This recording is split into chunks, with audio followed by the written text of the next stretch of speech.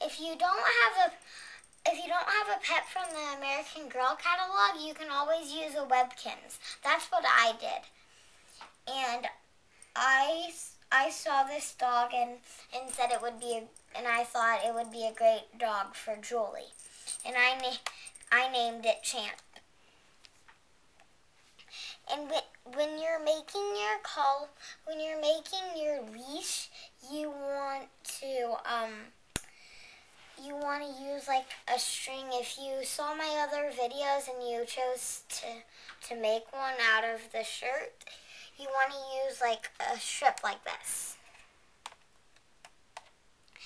And then you want to bedazzle it. You don't have to, and if you don't have a bedazzler, you can always get one at like Hobby Lobby or Michael's.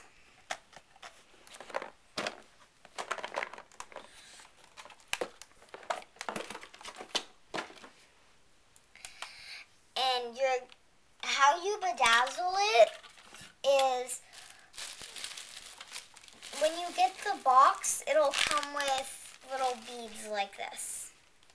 And you can get clear ones and colorful ones. And you're going to want to push it in here.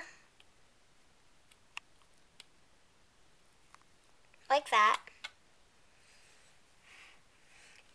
And put it down.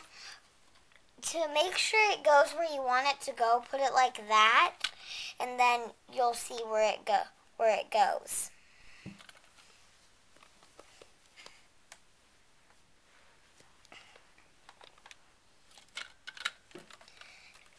And before you move on to your next one, you're going to want to make sure they're all pushed in like this. And how you tie it on your dog or whatever you choose to use. This has like a little hole through it, but you could also put it through the collar right here. I just got done tying my leash on the collar. I got this collar from when my kittens were babies. This is Luke, and his sister used to wear this collar when she was a little baby. Say hi, Luke. Hi. There you go. And I saved this collar when she grew too big for it. And when I got my American Girl doll and I saw the Webkinz and remembered I still had this collar, I thought that I could use it for my American Girl doll's dog. And I found this in my mom's office and asked her if I could use it. And my dog's name happens to be Champ. So I decided to put this on my dog's collar. I got done putting my Champ sign on. Right there it says Champ, and then now I'm going to show you how to attach it to your doll's wrist. Be careful when you attach it to your doll's wrist,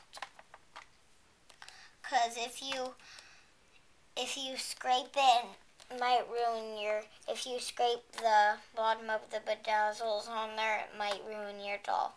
You could try to bedazzle it closed, but I just recommend tying it closed. And then here's Julie walking Champ. Bye! Thank you!